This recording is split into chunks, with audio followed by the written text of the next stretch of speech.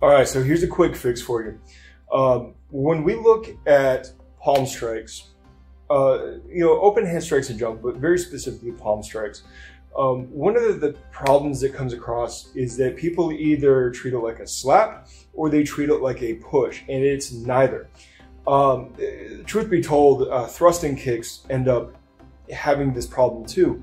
People end up treating them like a push rather than an actual strike. And so I want you to think of palm strikes and thrusting kicks in a very similar vein. And the point is that you are trying to create an impact. You are trying to create a hit. Slapping is valid, but slapping is actually a different kind of a technique in some respects than a palm strike. And the bigger thing here is that while one, slapping techniques tend to be round techniques and not straight techniques, whereas palm techniques can be round or straight.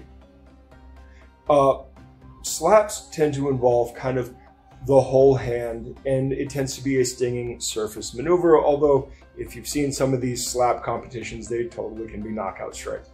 The thing with a palm strike, and in Kempo, we emphasize the palm heel, is just like if you have a punch where you are backing these knuckles up with the bones of the forearm all the way to the tip of the elbow, right? So a nice straight line from the tip of the elbow to the middle knuckle.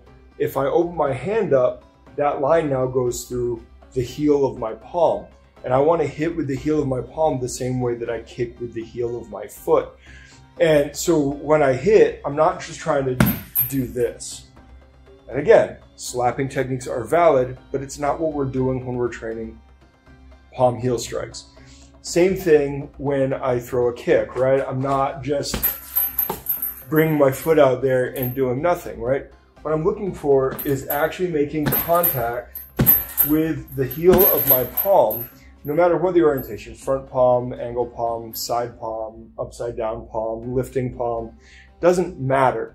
The idea is to hit with that heel of the palm in the same way that I would hit with the heel of my foot and create an impact.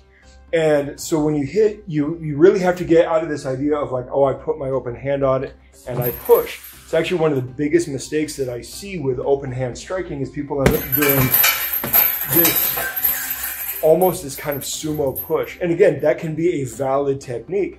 These kind of push hits or shoves can be extremely valid and extremely useful in a conflict. But if you're training a palm heel strike, then you have to treat it like a strike.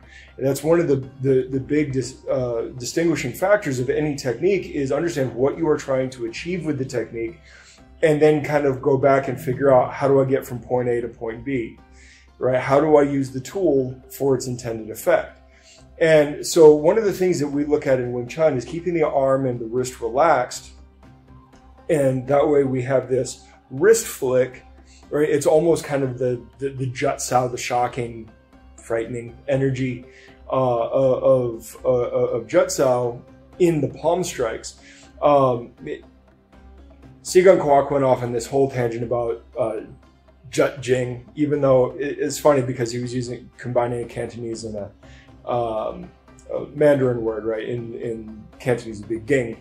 But, he was saying, yeah, Fajing, we don't, we're not Tai Chi, right? You want to use that shocking energy, right? So Jut, I have this whole spiel on Jut, but right, Jutsao, typically speaking, a lot of people translate as jerking hand, but Jut doesn't translate as jerk, literally. It actually translates to like stop up. And Sigan Kwok explained it more in the sense of like, if you drop a boulder in front of a moving car, they have to slam on the brakes.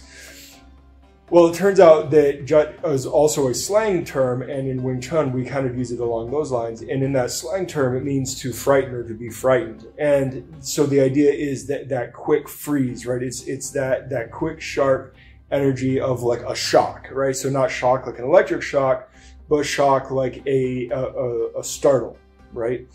And so the idea then behind that is that a lot of your movements should have this last second snap on them, just like a quick, out of nowhere, startling moment to put just a little bit of extra pepper on the strike.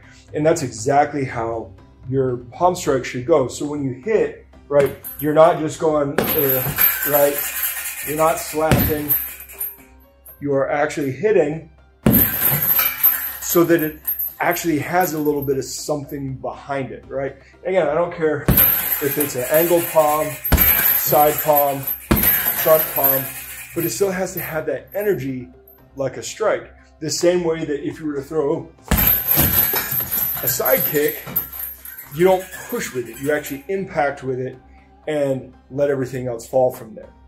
That's what we're looking at, right? So make sure that you make your palm heel strikes, your palm strikes in general, the same as you make your thrusting kicks, as hits and not pushes, unless you're doing the push on purpose, right? But for our baseline, for how we train it from the ground up, let's make it a hit, let's make it a concussive strike that's actually designed to do some damage, and then we make everything else variations around that. All right, I will talk to you guys later. Good journey. Thanks for watching. Like, comment, subscribe, share this with your friends or anybody else who might be interested in this kind of content. If you happen to be in the Metro Phoenix area, come in for a class or just stop in to say hi. We'd love to meet you. Definitely check out our socials and our website that has all of our contact information and all of the other relevant information. And more than anything, check out our Substack. Our Substack will be containing all of the links that we use to cite and reference in our videos, as well as exclusive training content that will be available for premium members.